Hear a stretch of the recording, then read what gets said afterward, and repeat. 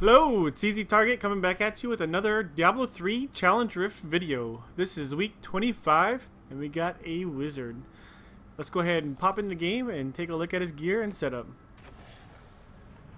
Once we pop on in here, we see that he has Arcane Torrent, Teleport, Ice Armor, Magic Weapon, Familiar, Meteor, and for his passives, Illusionist, Blur, Unwavering Will, Audacity. Alright, I just want to put this out there. I don't play a lot of Wizard. It's one class I don't play very much of. My main one is Witch Doctor. So I'm just going to go through it the best I know. Get you through the level and get that win for you and get your materials.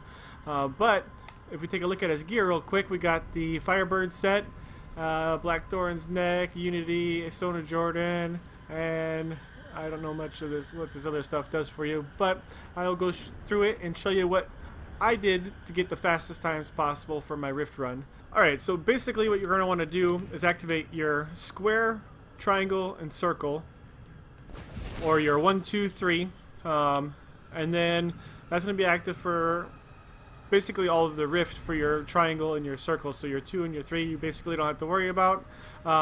But I would reactivate your square whenever you get up to a elite pack that just freezes things and makes things slowed up. And then also your meteor just activate on an elite, but it appears that whenever you're pressing your X or your left mouse click that the meteors come down anyways. So I'm not 100% sure what's going on with that, but that's just the way it works. And then you got your right mouse click, which is your teleport. That'll give you some more armor whenever you do that. So if you're getting in a bind, just go ahead and hit that. It'll give you a little bit more armor, keep you alive just a little bit longer. It does reactivate by getting hit. These things don't attack right this second, but whenever you use it, you have a small cooldown, but if you take a considerable amount of damage, that thing basically instantly comes back up. So as long as you're keeping yourself inside the group, you're good to go. And you also want to be inside the group for whenever you get melee damage, it'll freeze them. That's what the square or your 1's going to be doing, is freezing them whenever they do melee attacks to you. So you want to stay in close. You want to use your teleport whenever you get in trouble, or even teleport to get into the group, so you have that little armor buff whenever you first go in. Pop your meteors, and then press your X or your left mouse click, and then get your damage going, and then you can just get on with your Rift. Do that as fast as you can, and get on through the levels. After this, I got your maps. After the maps, I'll have my run, but I know everybody wants the maps, so here we go. Alright, now moving on to the maps here. I did find that I did need four levels if you're not clearing out the trash. So clearing out the trash may be beneficial in your run, which I would recommend actually a little bit more than I did. I just skipped a little bit too much and I needed that extra floor, but I did not get the map in the elite placements, so I'm sorry for that. You can get it done in the 3 levels. I know that for sure because I've popped them in the 3rd floor whenever I was getting the maps. But you just got to clear a little bit more of that trash, which this build does allow you to do that. So take advantage of that and just clear up a little bit more trash as you're going through. And I think it'll be a little bit more beneficial to you than just skipping straight to the elites. But anyways, you enter in this rift right up top here. You got your first elite. I did go up to the top here just to get a little bit of the trash, so I would do the same. Just go up top and then circle around. You'll get this stuff over here, float on in whenever you're trying to kill this elite. But use your teleport to get your little damage reduction. Make sure all your cooldowns are popped. Kill that elite real quick and then swing on through here. And if I did this again for my run, I would go up here, clear up that trash, come down here, and then make your way to this next elite.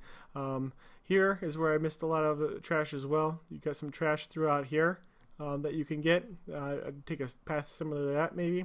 Go ahead and kill that elite, go through there, zigzag, kill that trash as fast as you can. Don't spend too much time on there. Pop your meteors and then pop your teleport and just keep moving on. Just let the meteors kill things as it's going. Pop that power pylon right there. Come on through here.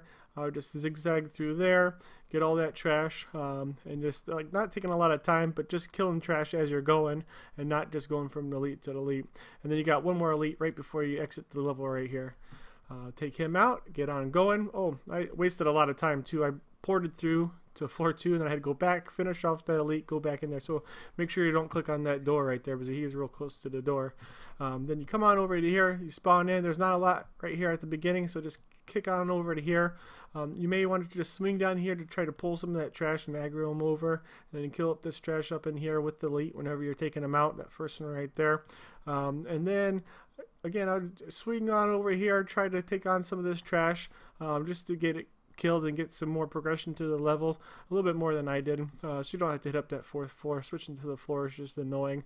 But once you take out that last elite right there, just kill the trash on the way out. But I don't remember it much being over here, but get on out of there as fast as you can.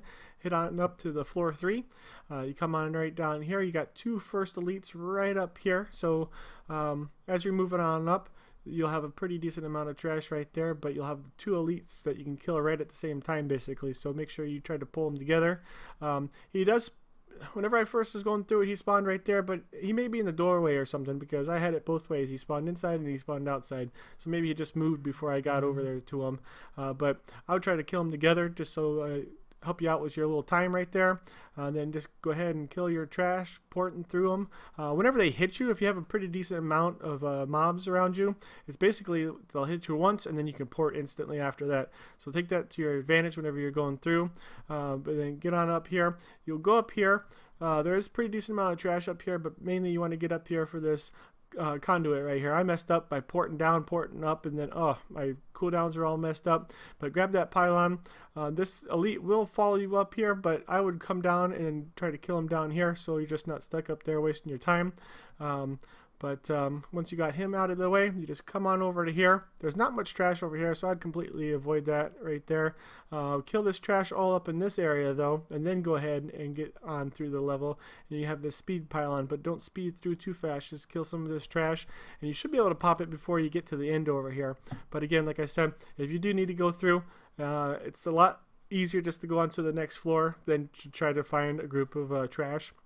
So just go on through there, then you got your next level, and you should be able to pop them pretty quickly after that. The Rift Guardian is pretty easy to take down with this build. Just make sure those cooldowns are popped right before he comes alive there, and make sure those meteors are coming down, and then just spamming your left mouse click or your X, and then he just melted down for me. Like, it was just a matter of seconds. I didn't even really realize he was up there. I think I maybe got hit once, but it's super simple. For the boss, the time could be a problem if you're moving a little bit slower through the levels. I could see that happening. I think I even died once, so you should be fine. I died. I went through. I finished with plenty of time.